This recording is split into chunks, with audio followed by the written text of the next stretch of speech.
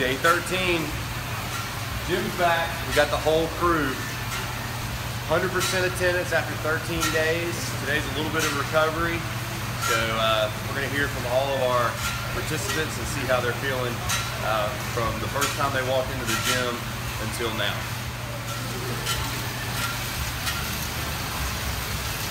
Jim's got a new haircut. That-a-way, that-a-way, that-a-way. Push it, push it, push it. Come on. Dig in, Jim, dig in. Dig in, Janice. There you go, Josh. All right, so the question for today after our bike ride is, how does everyone feel now versus the first day when they came in? So we're gonna talk to Josh first. What do you think, Josh? Well, when I first walked in the gym, I guess I was going in a place where I didn't know anybody. I didn't know any people that were working out. So I guess you could say it's a little bit intimidating. But now I walk in, everybody's giving me high fives, pumping fists, and everybody's excited to see me, just like I'm excited to be here. So that's a big plus.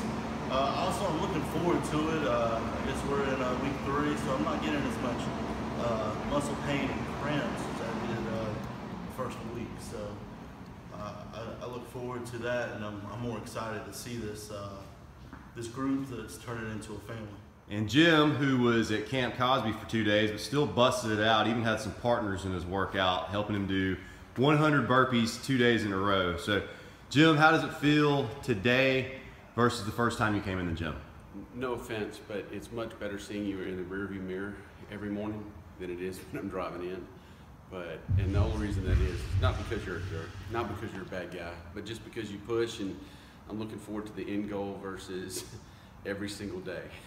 Every single day is the way I get there, but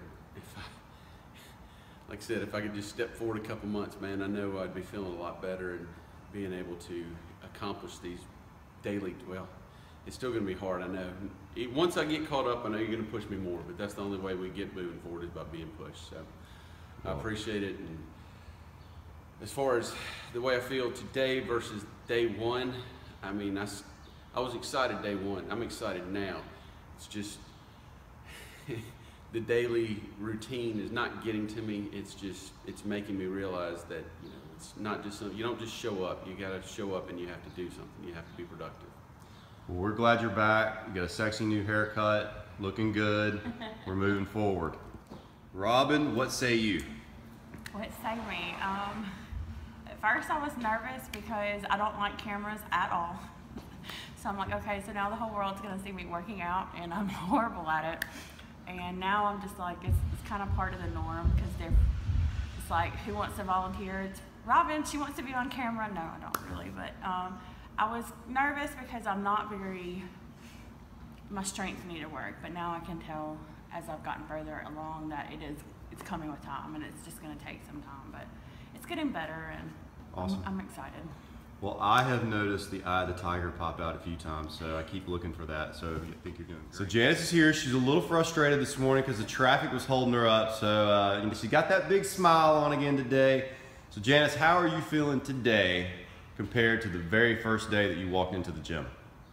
I think, I guess every day, the longer we work out, I just get tired. So the mental battle is heavier than it was day 1. I think Jim said it best, like, you're happy when you complete the workout, and it was a little bit different when you started because you have all this motivation and this excitement, and so not that that's wearing off, I'm still excited, it's just each day it's that mental routine, it's getting up early to get there, it's the longer days, and so it's just getting used to a new norm to create a new normal later. So yeah, that's it. Good stuff. Awesome.